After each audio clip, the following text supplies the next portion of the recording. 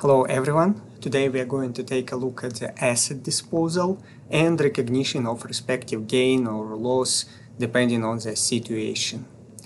So our story was that we bought a trailer a month ago for $1,000, we depreciated it for $17, and next month, due to inflation and supply shortages, we were able to sell it for cash for $2,000. So obviously we recognize some big gains. So let's take a look what we have in Quickbooks. So we have a trailer here for $1,000. We have accumulated depreciation on that trailer, $17. And we sell it for $2,000.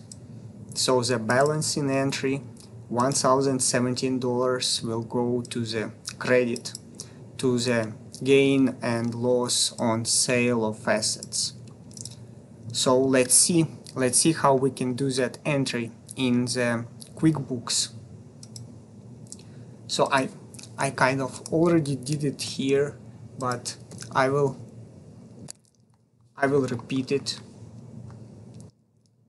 just to make sure everyone is on the same page. So we do that entry through journal entry. So yeah, it's here. So we select cash, we received cash, we pick accumulated depreciation trailer, so we received $2,000 in cash, $17 for accumulated depreciation.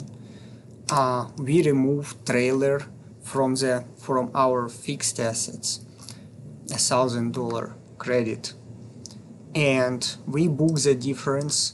I remove the amount here, so you see it doesn't balance for $1,017, and so I put $1,017 into the gain and or loss on sale of assets. So that account, it's not in the Quickbooks by default, so I had to create it, and the best I was able to find was other income, other investment income, and I just name it gain and loss. So it's here. Here is the entry. It's currently in the 2022, but we disposed of the assets in December, so I will change it to December. But let's review our financials before the disposal. So before the disposal, I have $1,000 in trailer here in fixed assets and $17 in accumulated depreciation. Then on statement of cash flows, I have $1,000 outflow for that trailer, and in the income statement I have no reflection of anything. Okay, so now let's change that entry to December 31st and save it. Let's go to the balance sheet. You see the trailer zeroed out, so we dispose of it correctly. Accumulated depreciation zeroed out. Now in income statement we got that other income, gain loss on sale of assets, $1,017. So everything seemed about right here. But when we go to the cash flow statement, we see that in the trailer we have zero now. So it's some kind of flaw in the Quickbooks Online. So we, in ideal world, in the right cash flow statement, we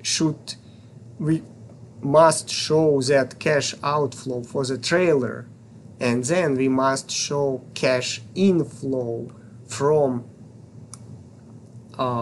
sale of assets. So we should have seen a $2,000 cash inflow here and a $1,000 cash outflow here. Unfortunately, so that cash flow statement is not built based on accounting standards, so it's some of the drawbacks.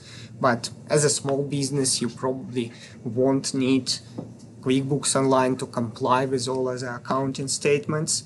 But if you run, if someone requires you to build your financials based on US GAAP, you need to pay attention to such details. So as you can see, the disposal of a trailer is not correctly reflected. You can review my lectures on cash flow statement and on property, plant and equipment to get further insight into the property, plant and equipment and into the cash flows. Thank you and have a great time studying accounting.